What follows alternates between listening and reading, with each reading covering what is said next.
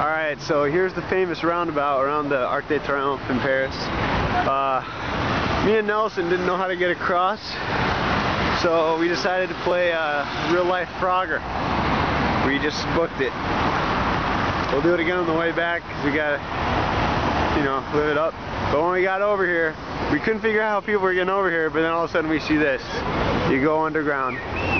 But yeah, we made it, and right before we left, I asked Nelson any last words, and he says, every man for himself. Every man for himself. Good man, Nelson. Alright, well, we'll try it again. I think that's the better way, because it's cool to say that you played Frogger across the crazy roundabout. This doesn't compare to India, though, so whatever. Alright, see ya.